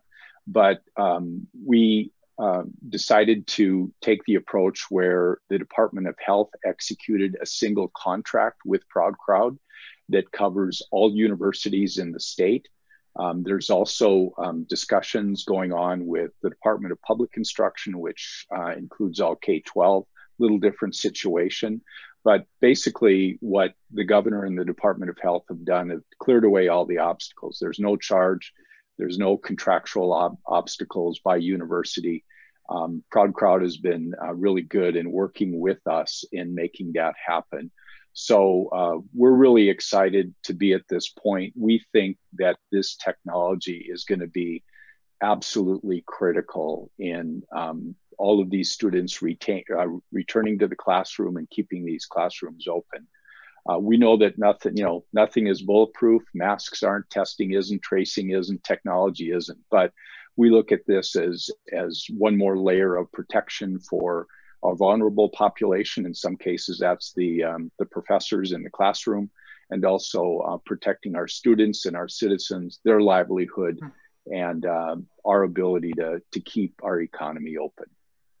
Thanks, Vern. And so, Tim, I'm curious to hear, as working on a GAEN app and a couple of non-GAEN apps, what are you sort of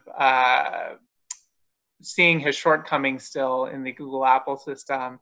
And are there any big asks that you have out to Apple and Google, for additional flexibility, additional metadata that you can play around with? Yep. So first to make the announcement, Vern alluded to downloading the app, but today is launch day for CARE-19 Alert in North Dakota, and we are launching on the APHL key server. We are the first app to launch on the national key server, and in fact, we waited a bit so that we could launch on the key server, and so that's great news. We'll be launching on Wyoming tomorrow, and so we have North Dakota and Wyoming as clients. I think the interesting part around the technology part or the policy part with Apple and Google is CARE-19 is a platform. We have one app, and it's completely data-driven. So to onboard a new state, we just can reconfigure our back end, and the very first screen on the app is a state picker. When you load the app, you say, please select your region, and you pick your state, and then the app configures to that state. Apple and Google have more been envisioning a one app for one state model. And so there's been occasions where we've had to work through some things, but we've gotten through that, and that's been fine. Though the other thing I'd like to touch on is Vern mentioned the universities and the education, and I'd like to just give some context to why that matters. I think as we went through the use cases, at some level it's really simple. The entire app pretty much exists to deliver a notification, and the notification, the value in that is the instructions you deliver. It's kind of like, duh, it's all about the instructions. And it's harder than you think, because you start out just thinking, oh, we'll load the standard set of Department of Health state instructions into the app and we're good. But then I'm talking to the universities, trying to convince them to promote the app amongst their students. And I'm showing them demos, and they look at the instructions and they go, those are not the right instructions. Those are instructions for a general citizen. If a student gets a notification, we want to tell them that they should go to the campus health center to get their COVID test because it's free there. Not the general instructions. We want to tell them return to class actions, right? That they should not attend class, and that they should call dining services and we'll have meals delivered. And none of that information is in the standard state instructions. And so it's interesting because it's completely aligned with privacy. A GAN app can ask questions as long as they're voluntary. You can ask, for example, you can ask the user if they have diabetes or high blood pressure, because the instructions you might deliver might be different. Well, what we did is we asked the user voluntarily, are you a student or faculty member? And so if you'll allow me, I'll share a screenshot because this visualization goes a long way. There's this screen in the app called affiliates. And it defaults on the left to nothing, just explaining that you can select an affiliate. And if you select button, we have every higher education institution in North Dakota loaded into the app.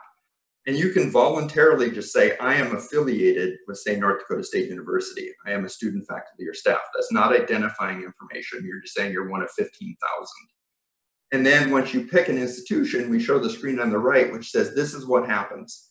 If you choose to join this affiliate, first off, you get the middle instruction, custom return to class actions. That's where you're going to get instructions that show you should, go to the campus health center. The first one, though, also usage monitoring. The state is choosing to go with the CDC sort of 6 feet for 15 minutes. But higher ed, in some cases, said, no, we also want a classroom environment setting, where if it's a longer distance for a longer time, because kids have been in a classroom with each other, we'd also like that. And so if you join an affiliate, they can actually expand the state settings in a classroom environment to also have a longer distance setting. And then the university can also get aggregate usage monitoring. So they can actually get an idea of not only how many students and faculty are loading the app and using it, they can also get information on actually how many notifications they're getting across their campus. Again, just in aggregate form. And so then what happens is when you get an exposure on the left, you've been exposed to someone with COVID-19 recently, you hit the instructions. If you just download it as a state citizen, you go straight to the state instructions. But if you've affiliated, you get this screen that says you have instructions from multiple institutions. Please read them all. You always get the state instructions. I affiliated with North Dakota State, so I can also see their instructions as well. And their instruction might say, oops, I don't have it in here, but their instruction may say, oh, here you go. The campus health center offers free COVID testing, right? And I just set this up as an example. Again, it might be called dining services to get meals delivered to your dorm, all the instructions that would be relevant to your affiliation. And so I think that's one of the things that really makes us unique, is that being able to deliver really targeted and relevant instructions based on, and the affiliation doesn't have to be higher ed, it could be business, it could even be jurisdiction based. If your different jurisdictions in your state have different policies, you could affiliate with the jurisdiction in your state as well. So we think this is a really positive, and it's just part of the Care19 platform. Great. I mean, that's a super instructive visual, Tim. Thank you. And then Larry, thanks for your patience. Wanted to jump to Pennsylvania last. Tell me, I'm less familiar with sort of Pennsylvania's plans and, what's coming. Sort of give us an overview and tell us a little bit about some of the experience and lessons that you've gathered in Europe and what you're bringing over here to the US. Yeah, no problem. Thanks. So Larry Breen from Nearform. So obviously we're working with Pennsylvania in terms of their deployment. We're also working with a number of other states and countries worldwide. So at this stage, we've got I think we're up to now 9 countries either in production and live and operational, or due to go live in the coming weeks. We set the first project live 6-7 weeks ago now, so first country live, and we'll obviously continue to roll forwards on that. From a Pennsylvania point of view, their selection process, so they did an extensive selection process and obviously went through quite a lot of understanding. And what we were able to do is bring folks from Pennsylvania and other interested parties together with those countries that are already, a month or 2 ahead. So again, share those kind of learnings. So all the folks that have kind of gone before have talked about the level of testing and data protection and looking at all that kind of side of it, which is of paramount importance. Because obviously we've been able to get these products out to the citizenry, sort of 2 months ago. There's a lot of learnings already starting to come in from that. We've also had a lot of work done on the data protection. We've had a lot of universities involved in looking at the underlying, the code, the security mechanisms, and making sure that it is what we say it is, and therefore from a data protection point of view and privacy point of view, it's relatively straightforward. One of the key pieces and one of the key attracting pieces is from the very first deployment in Europe, and obviously we'll continue that mandate going forwards, is we've published everything that we've found as we've gone through it with our clients. So again, made it open to all public. all parties to actually come in and have a look at it, including the underlying code. So again, we've open sourced all the code throughout, and again, making sure everything was clearly available. So from that point of view, it's allowed Pennsylvania and other states to obviously make a more informed decision about what it is they're actually getting, learning and leveraging some of the testing and experiences that they've had from those that have gone before them. And again, by getting into that sort of collaborative approach and discussion is, again, continuously building upon a firm foundation and sharing and improving. So that culminated in the COVID Green project that we released up to the Linux Foundation Public Health. Again, making it available for anybody to come in and either use and avail of it, happy, or for a lot of, and again, some of the speakers have talked about those people that have negative comments or criticism. What we've found with the deployments that we've done so far is those negative comments and criticism have kind of died away very quickly because it's beyond transparent. Obviously, those folks have been able to come in and actually scrutinize every aspect of what's going on, and are left with no areas in terms of privacy, security. It is what it says it does. There are no risks, and they're very comfortable with it. So that kind of makes it super fast. And the other key piece to it is it now allows us to spin up additional governments and states in sort of a 4-week window from a standing start, which just allows people to again continue to build on all the successes that have gone before them. And one specific question for you, Larry. I mean, in Ireland, you've released a lot of data, as you said, about sort of usage of the app and the notifications sent out. Should we expect that in Pennsylvania as well, or will there be any big differences between the Irish version of the app and the Pennsylvania app? Yeah, so fundamentally, the fundamentals that sit underneath are obviously common, and that obviously gives that shared experience and obviously that wealth of knowledge for going forwards.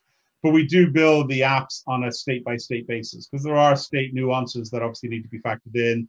They have their own policies and procedures, and again, we want them not just in the here and now. Obviously, expediency and get to market is super important, but obviously over the duration of these projects and COVID-19, we need them to have the flexibility to deal with their own citizenry's needs. So they are individuals. So there are some differences, but the fundamentals kind of are the same, and that's really important in terms of how we actually charge it forward. In terms of the open and transparency, yeah, all of our clients that are coming aboard, again, have found that to be a real sort of bolster in terms of getting that level of adoption. And we saw so if we take the Republic of Ireland launch, we saw within the first week, sort of we achieved in excess of 20% of population adoption. We're now up above 40% adoption. We're seeing the similar in Gibraltar, who were the very first country to go live. Northern Ireland, who went live last week, they're tracking on those similar kind of numbers, and we expect to sort of maintain that based on the fact that people can see, they understand what's underneath it, and it gets rid of those concerns and skepticisms, which were one of the primary issues. Great, thanks, Larry. And I wanted to kick it to Ramesh, who I think had a couple of questions perhaps as well. Yeah, first of all, thank you all for joining. I think, Sam, do you want to say just a couple of sentences? I know we are almost out of time. Just your experiences and anything you want to respond to this. Yeah, it was wonderful to hear and see so many people thinking about so many different, very, very similar ideas and solving very similar problems. I think my only kind of comment or question just revolves around, I think one of the interesting tensions is kind of multi-state, single state. How do you deploy quickly? And in particular, understanding a bit about like legal constraints that vary across states and across nations, which I think can complicate these models and is an important discussion. I'd love to hear some like how that legal and compliance issue is explored, but maybe that's a conversation for another time. Yeah, just a quick one on that, Simon, and they are kind of good points. Again, the whole key to it, and again, we've gone down that model of having a full standalone system for each state, but it is effectively regurgitation of what's gone on before with some nuances, and it allows to facilitate the specific needs of each of those states as they go forwards. Again, bringing a lot of that research and investigation and those reports from as we go through these deployments. As we say, we're now on number 9. Obviously, they're able to share that. They may not necessarily be relevant to the to the state or the government that we're actually going live with it, but it's a supporting piece of information. When we get to the whole interoperability, so again, from a Nearform point of view, we've obviously built a full interoperability service. So if we look in Europe, we're already acting between different countries and we're facilitating that. But we also have the switches available to switch across to the European Federation server. The same is happening over here in the US, is obviously we have interoperability already built into those systems that we're just about to take live. But again, we'll bring in APHL and above that. So that piece is also being built. So it's about creating that flexibility, but within that single channel per state. Yeah. Anybody else wants to respond to that comment? Yeah, I think that just to emphasize, APHL is an organization that is already a well-established and trusted third party with every state and territory in the U.S. So I think partnering with them as our hub for key exchange between jurisdictions and between competing approaches, competing vendors, competing open source projects. We should not be competing on the key exchange methodology, and I think that that's where it'll become critical that we're interoperable between states. Assuming that our borders ever become fluid again, we'll need that capability. Yeah. If I can ask the question that Tim partially covered to Jeff in Virginia about how you're thinking about universities and other places, and are they also stakeholders in Virginia?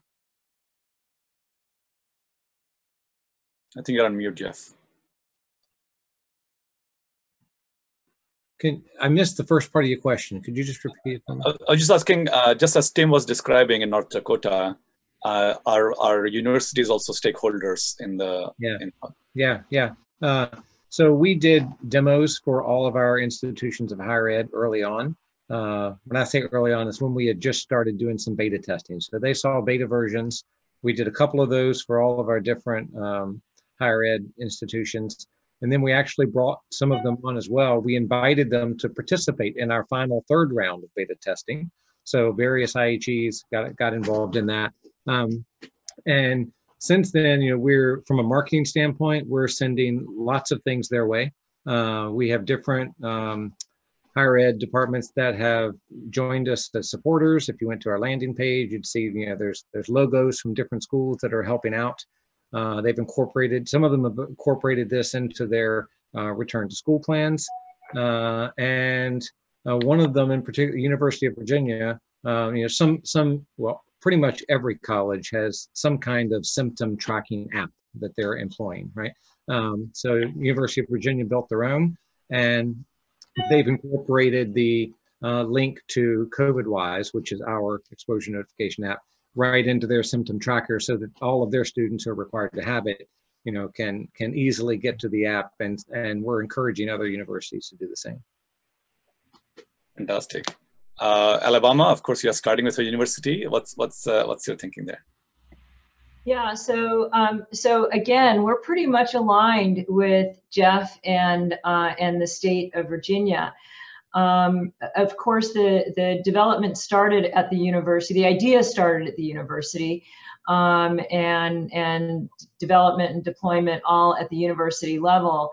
And so that has been our primary focus, but not our entire focus. We're getting ready to launch a statewide campaign, communication campaign around this, and that will launch next week, around getting people to download it and having them understand the value of using it. And in Alabama, one of the things that is of primary concern to the citizens is the privacy concerns. The perception is that their phone is tracking them, and what they fail to remember is that their phone is already tracking them. It's not this app that's doing it, but their phone is already tracking them. They're using maps and all kinds of things on their phone. And so we've had to do a lot of education around that because people just don't understand the nuances. And so we feel like that has been pretty successful so far. I mean, we'll see what broad adoption is like going forward. But so far, there's been a lot of excitement around it. We also, like Jeff mentioned with the University of Virginia, we also have built our own ongoing symptom and exposure monitoring application that has been out since mid-March. And we have kind of a circular link so that you can get from the exposure notification app into Health Check. Ours is called Health Check. And so there's definitely a way to communicate for the user between the two applications. Excellent. So I believe this is the first time that the US teams have come on a common platform in a public way. So I really want to thank everybody for sharing your very important learnings. And I think the most important lesson here is that all of us are here for a very important public cause, and it's just the beginning. It's very exciting to see Virginia and I guess North Dakota and Alabama kind of taking the being innovative, being out there and sharing the learnings with everyone, and others hopefully will be out very soon. Sam, I know you have many of them coming out in the next couple of weeks as well. So thank you for sharing, you and Lena, thank you for sharing that tutorial on the app and the server as well. So our series will continue next Thursday for the Trusted Pandemic Tech at MIT and Berkeley in partnership with many other organizations. And we are here to help states and nations in stage 1 launch their GAEN and case management apps. So thank you, everyone, and see you next Thursday.